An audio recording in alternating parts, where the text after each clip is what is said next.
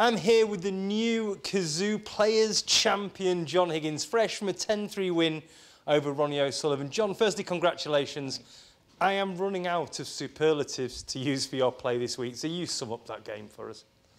As I said out there, after getting presented with a trophy, it's the best week in my snooker career, I think. Obviously, I've maybe won bigger tournaments, but for the whole week, the way I played and the way I felt, yeah, I've never felt better than that for a whole week, so I'm delighted. Well, I was going to say that. I don't personally remember seeing such a dominant display for a whole tournament from one player. I mean, you've not looked like losing realistically. 6-0, 6-0, 6-1 and then 10-3. The confidence you must be playing with out there right now must be incredible.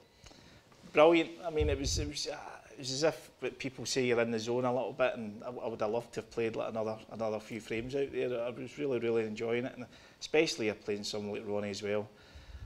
I think he went for a lot in the first session, and it put me off a little bit, I think, because I'm thinking he's going for a hell of a lot of shots here, but he obviously fancied it, and that's the way he was playing. But to be 6-2 up, brilliant lead for me, and then I was just hopefully going to like share the next four frames and different things.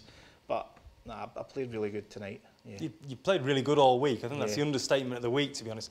We talked yesterday about the technical change that you've made, making the cue tip when you address the ball closer to the cue ball. Given the way you've played this week, are you starting to wish you'd done that a lot sooner? Oh, of course, yeah. I mean, as you say, it's easy in this game to obviously get into little bad habits, and that's maybe a little bit of a bad habit that was creeping into my game for many years and different things. So that's just the way it is. I've not got a coach. I've not got people that can maybe tell me differently. So, but no, I'm glad I've rectified it now, and hopefully I'll stick with it, and hopefully it becomes part of my game. Do you think, just on that point, do you think if you had have had a coach, that might have been spotted sooner and addressed quicker? Yeah, I think so, yeah, because if someone knows your game really intimately, and they're maybe beginning to see you're not doing the same things, yeah, I'm sure they could have maybe picked it up on it. Yeah. Interesting stuff. Yeah. Now, that opens some doors for you. You've confirmed your place in the Tour Championship now over in at Celtic Manor in Wales at the end of next month, and also a place in the Champion of Champions too. Obviously, you've got to start to look ahead. The form that you're in from this, you must take loads of confidence into both the Tour Championship and slightly further away, the Crucible. Yeah, of course, it'd be crazy not to take confidence, obviously, after this week. But it's a thing when you're want to be a top player, you're always thinking in like years coming up, and I would maybe have a little look at where my ranking was. I was thinking next year I could have been fighting for my top 16 spot.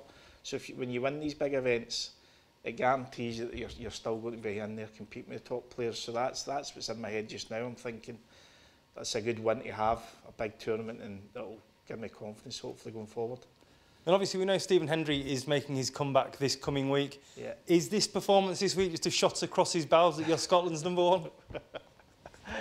I think Stephen Maguire's Scotland's #1 in the rankings just now, so I think Stephen, he's down at maybe 7 or 8. So listen, with him being here, he's been practising, you see him behind the scenes, and he's obviously commentating. He's looking forward to playing. It's going to be fascinating to see him against Matt Sell. It's going to be I'll be definitely tuning in on Tuesday night, and I hope it goes well for him. Certainly going to be exciting. I've got one more question to ask you before we let you go, John. Can you get that 5th world title this year? I've got more of a chance now than I probably would have had before Christmas.